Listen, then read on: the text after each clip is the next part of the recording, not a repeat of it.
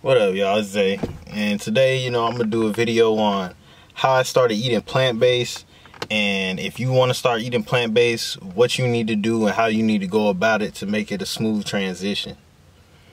So, I started eating the plant-based diet before I actually did it and maintained it.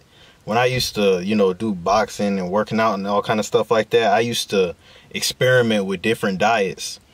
And that's what kind of led me to the vegetarian diet. I used to do it for a discipline type thing. But fast forward to about 2017, I was just doing a lot of different things and a lot of reading and just a lot of growth as a person, spiritually, all that. So something led me to want to stop eating meat.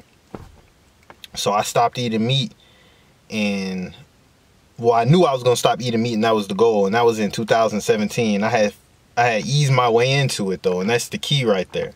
I had stopped eating beef and pork and everything like that, and then I was just eating chicken and fish and eggs.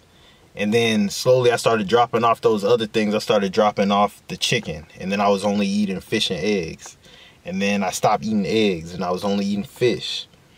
And then I got to the point where, I was a vegetarian. I didn't do the vegan thing just yet because I still had to get my feet wet eating as a vegetarian first. And that's the most important part. Transitioning slowly. So as you start removing certain meats from your diet, you learn what foods you need to replace it.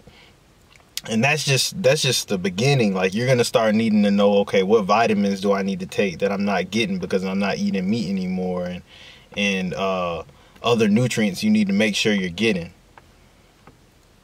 But the main thing about a plant-based diet is it's gonna show you how to eat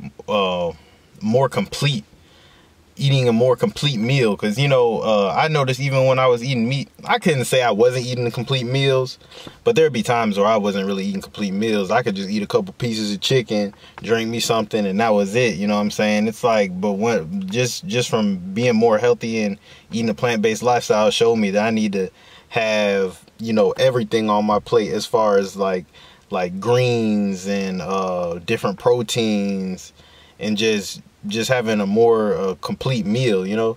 So even if you don't want to go completely vegetarian, plant-based diet isn't just vegan. Like, you don't have to just be vegan. There are different types of plant-based diets. I don't know if they include pescatarian in there, but that could be considered plant-based, as long as, I guess, you're not eating a lot of fish. But pescatarian, you got vegetarian. There's vegetarians that still eat eggs.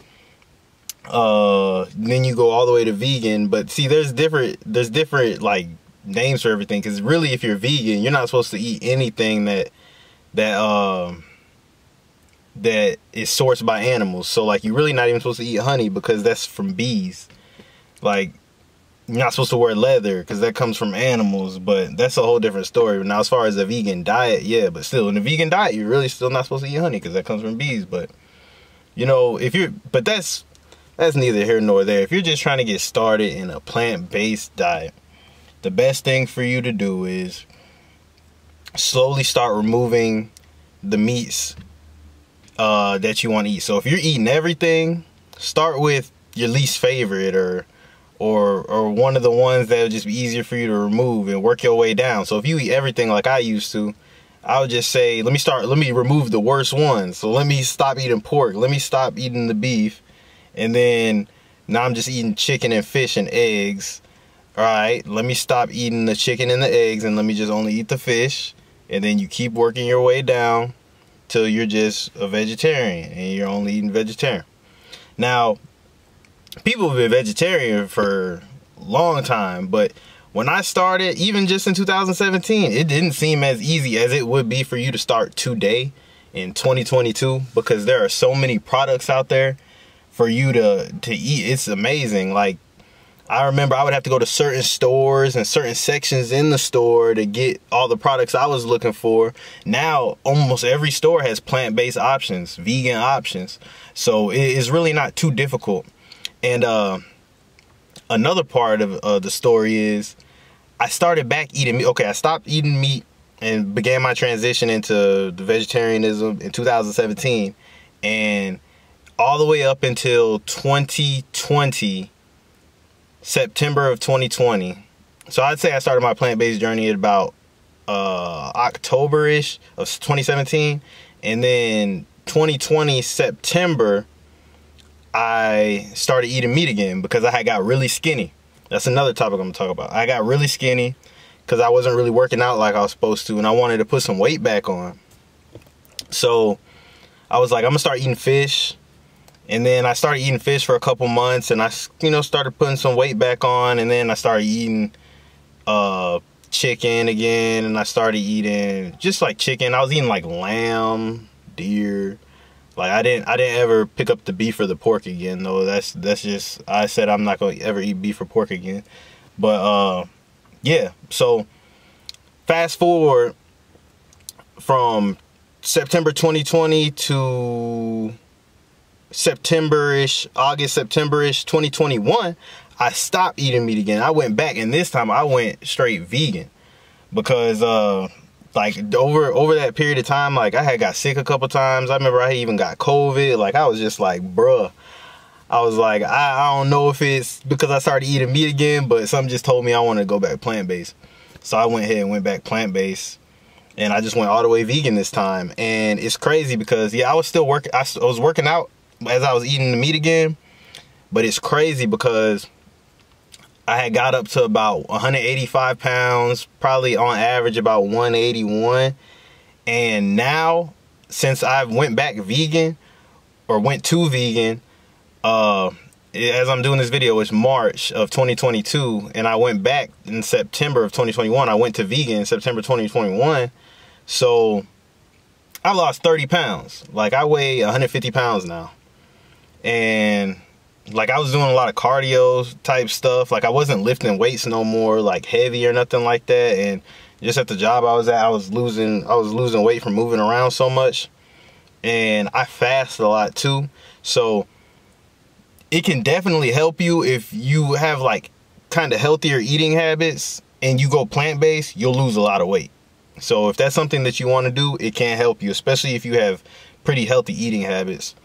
You'll definitely lose some weight, because every time I ever started the beginning of my plant-based journey, at the beginning of my plant-based journey, I lost like 20 pounds, 25 pounds.